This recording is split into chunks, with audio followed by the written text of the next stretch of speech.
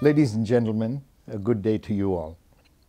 I'm here with Right Reverend Dr. Geevarghese Theodosius, Episcopa of the Mar Thoma Church, and we have the privilege to have a chat with him today.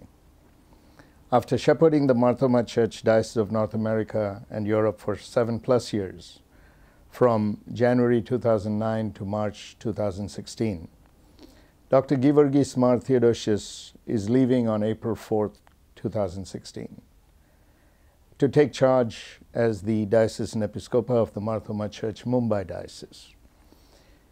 It is customary that we most frequently address Mar Thoma bishops as Thirumeni, and so you will be hearing me addressing Mar Theodosius as Thirumeni.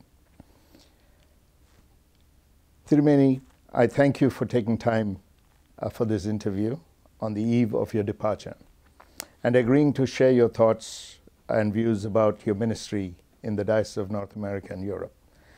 Let me begin by asking you what you would like to list as the most significant accomplishments of your ministry in this diocese. Greetings to all of you, dear brothers and sisters in Christ. Thank you for giving me this opportunity to open up my mind to speak about my experience here in the Diocese of North America and Europe. Dr. Matthew Thomas, thank you very much for interviewing me and asking pertinent questions that are relevant to the members of the Mar Thoma Church at large, and particularly to the Diocese of North America and Europe. As I said, I joined this diocese in the month of January in 2009. Two other questions that I faced when I joined this diocese are: one, how can we retain our young members within the faith community, enabling them to participate in the worship? Mm-hmm. And the second question that I faced was, can we make our liturgy more relevant and meaningful, particularly to the new generation? Mm-hmm. So I took time to address these two concerns, and I concentrated more on the youth members of our diocese. And I made an effort, an earnest and sincere effort through the years to see that they are in the mainstream of the church, and also take up responsibilities to see that the Mar Thoma Church gathers together for regular worship, and at the same time administer in such a way that the church will be carrying out a servant ministry with a spirit of sacrifice revealed to us through our Lord and Savior Jesus Christ. And I believe that I could go to an extent where I could see that the youth members are participating in our church service. I'm not claiming that everybody is there, but a large percentage of people have turned their mind to be in the church. And I believe that that is a positive sign. I have also seen that our youth members are taking up various responsibilities through the various organizations and also through the administration of the parish. This term, we have about 7 members from the new generation participating in the decision-making body of the diocese called the Diocesan Council. Therefore, I believe that the first concern was addressed through the 7 years I had in this diocese. The second one was about the liturgy. We have made several efforts, and the members of the Diocesan Council, they were also with me in seeing that we conduct regular study classes on liturgy. And then the members of the church, several of them, helped me in bringing in chanting in English. Mm-hmm. Instead of the Malayalam songs that you used to incorporate in the liturgy for the Holy Kurbana. Now, the liturgy that we use for the Holy Kurbana has become so popular that I would frankly say that I'll be missing it when I leave this diocese and join the new Diocese of Bombay. So I believe that both the participation of the youth members in the diocese and also their enthusiasm in participating in the English service according to the liturgy of the church, these have become positive in the growth of our diocese. Yeah, I noticed that one of the programs you introduced in your ministry in this diocese was the Altar Boys and Covenant Girls program. How do you envision that program and its future? Introducing the Altar Boys and Covenant Girls program in the life of the Martha Church here in the Diocese of North America and Europe came out of a necessity. When I observed that our children, after their graduation from high school, they go to various universities, and from that time on, their regular attendance in the local parish is minimal. And it is very difficult for us to get them back into the mainstream of the church. So I thought we should be catching them young. Mm-hmm. So when they are active in the Sunday school and also when they are studying in the schools in the local area, I thought it is better that Achans become mentors to them and enable them to shoulder some of the worship patterns which they can absorb mm-hmm. in their spiritual life when they participate in the worship of the church. So altar boys and covenant girls are given roles. They are also given training. And it is said that they be there for about 3 years, going through both study and training, so that they will know the faith and faith practices of the church. This is well welcomed by the members of the church mm-hmm. in the diocese. This is also an encouragement for the children when the parents are enthusiastic in seeing that their children are taking up certain roles in the worship services that we have in the church. And that's why it has become relevant and it has become meaningful. And I believe that in the long run, all those who have gone through this spiritual exercise of being altar boys and covenant girls, they will surely be within the fold of the church, understanding the faith and practices of the church, and they will be able to hand over the same to the upcoming generations. Tirumeni, thank you for that answer, and you have highlighted some of the accomplishments that you feel were significant during your term here. Although I know that there are so many other accomplishments that are worth noting. But one of the big questions I've always wondered is, how do you plan your day and how do you go about carrying your activities? Certainly the life of the church and the life of a Christian is based on the Holy Scripture and the meditations that we have in the presence of God. Whenever you think about planning some program within the diocese, you should be able to have a biblical base for your actions. And at the same time, when you have social concerns that you confront, you should take time to reflect upon mm-hmm. how God will face this or what God is doing at a particular instance. And therefore, you should be looking up to Jesus Christ to find out what will be His mind, what will be His attitude. Mm-hmm. And accordingly, we need to pattern our thinking and our action. Certainly, there are set programs within the diocese, and therefore we go according to the diary that we keep. But then every week we have biblical reflections, and that comes through the Sunday sermon notes that are prepared during the week, and also the Besora that we do electronically, mm-hmm. and also some of the articles that we write in the Marthama Messenger. So that gives me the style of my functioning here in this diocese each day. It all depends on what is now pending or what is now the immediate need and what is the concern that we are facing. In every diocese, I usually listen to the people, their concern. I have dialogue with them. Mm-hmm.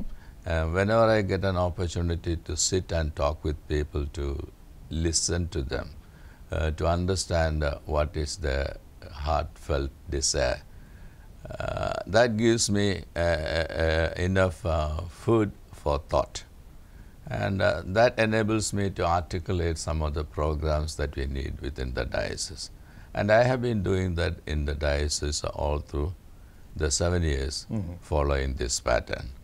And that has helped me to think about the revision of the liturgy. That has helped me to think about the altar boys and covenant girls.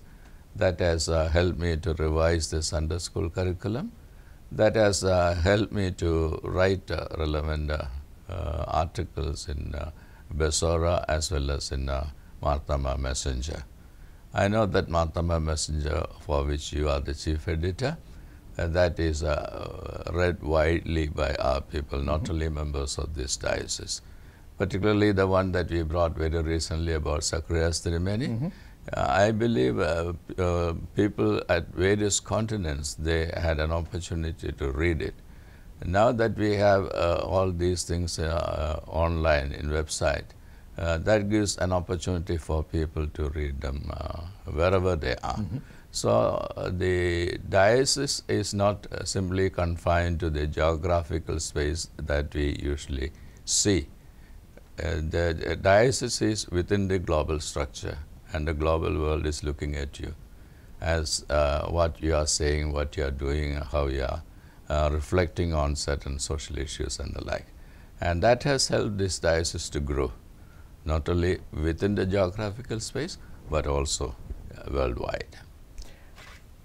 One of the programs we launched was the Going Green project, and it was in conjunction with celebrating the Silver Jubilee of your Episcopal consecration. Do you have any idea how many trees you have planted in this diocese by now? I won't be able to tell you the exact number, but I can very strongly say that almost all parishes planted at least one tree during the Episcopal visit, and they have taken the initiative to plant even at other occasions.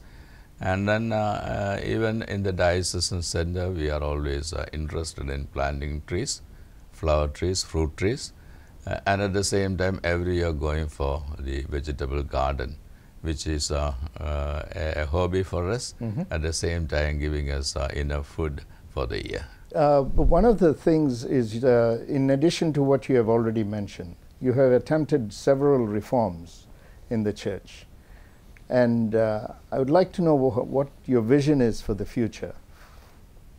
I believe that a church is to be a grace-filled church. When I say a grace-filled church, it is not on the merit of the members who come to the church that we receive them or we give them blessing through the church. Even when they are away from the mainstream, even when they are not keeping up to the standard which we usually envisage from a regular member of the church should be going out to meet them, enabling them to understand that the church is a welcoming church, and the church believes in giving forgiveness. The church believes in having reconciliation. Church believes in redeeming people so that they will understand the grace of God, which Almighty God revealed to us through the grace of our Lord and Savior Jesus Christ. And therefore I believe that the church is to be a graceful church. Do you have any regrets or anything that you think you could not accomplish during your term here in this diocese?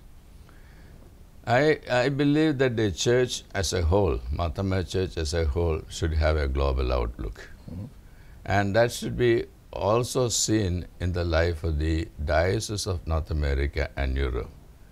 In both ends, when I say the headquarters of the Marthama Church in Tiruvalla, where people gather together for Sabha Mandalam and other decision-making bodies, the outlook right now we have is use of Malayalam language, and also our thinking is more or less the thinking of the local community over there.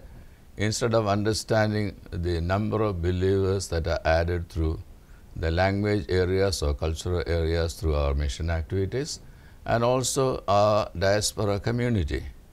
And therefore, the parent church should have a global outlook while not giving away any of the heritage that we have as a church, which is Martha Church being an ancient church with a good tradition.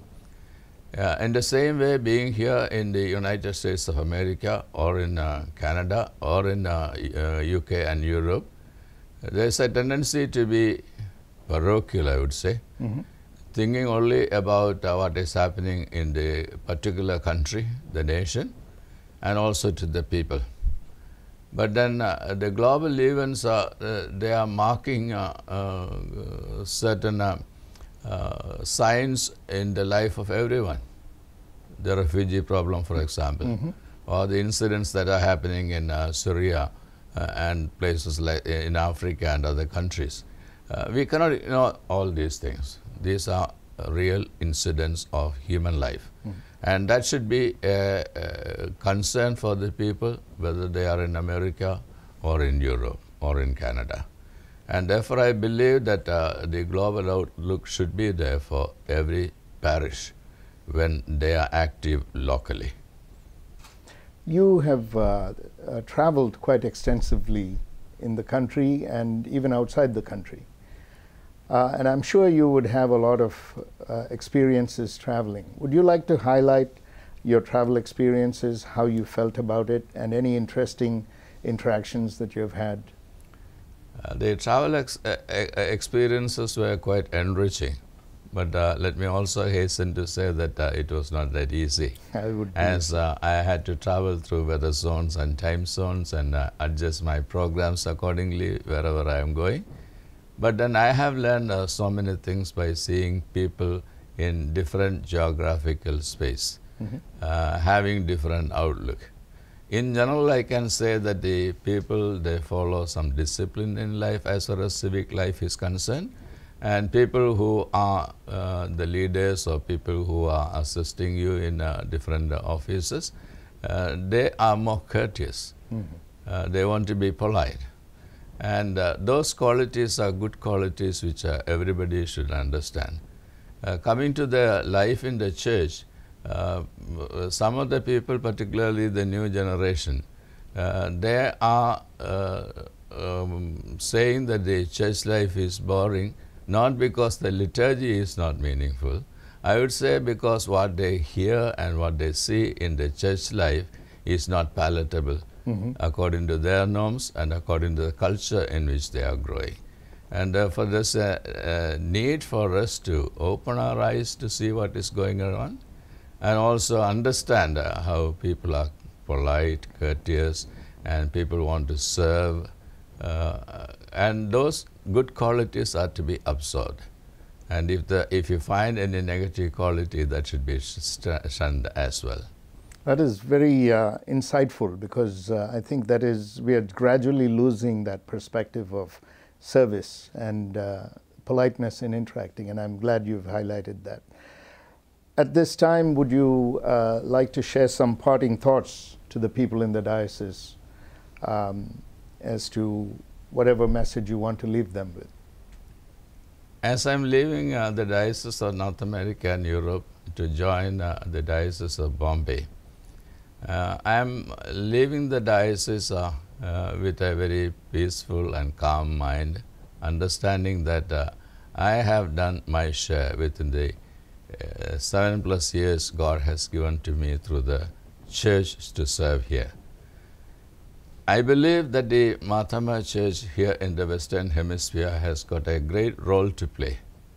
Not to remain always saying that we are a diaspora community, or to say that we are an ethnic church, but to understand that we are now rooted here in the soil, and therefore you are the salt of the earth and light of the world, and therefore you should be very live, active, dynamic, and fruitful.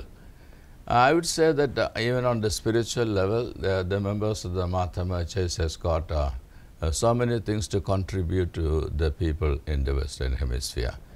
And let me also say that the values that we hold as understanding Christian life as a servant of the Lord and servant of the people, and also a sacrificial dimension which we should retain. These are qualities which will transform every community over here. And let us also remember that the land in which our people are now growing and thriving, this is a land of immigrants.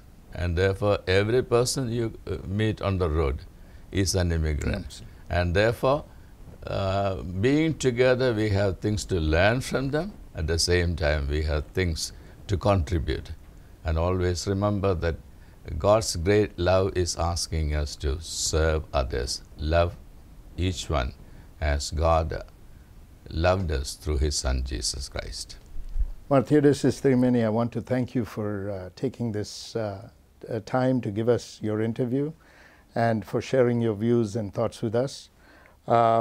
We thank you for your services in this diocese, and we wish you God's choicest blessings as you journey on to serve in the Mumbai diocese and the world all over. Thank you. Thank you very much. Thank you everyone for listening to what I said right now. And thank you, Dr. Matthew Thomas, for interviewing me. And may this conversation be a blessing to everyone, bringing glory to God and also helping the furtherance of the kingdom of God. Thank you. God bless. Thank you.